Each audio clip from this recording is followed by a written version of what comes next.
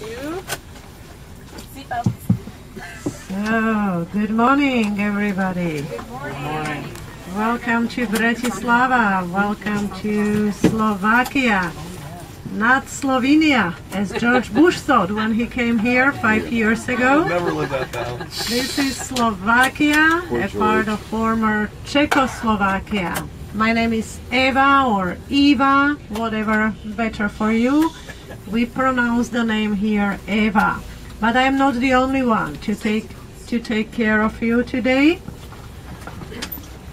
When we approach to Bratislava Castle, my colleague will join us. Her name is Dagmar, so then I will introduce her to you.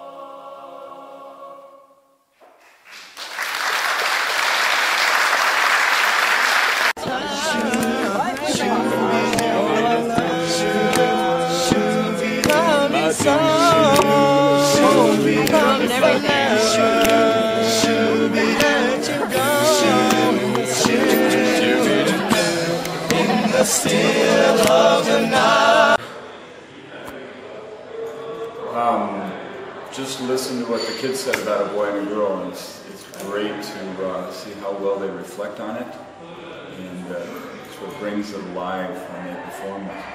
And they did an outstanding job tonight.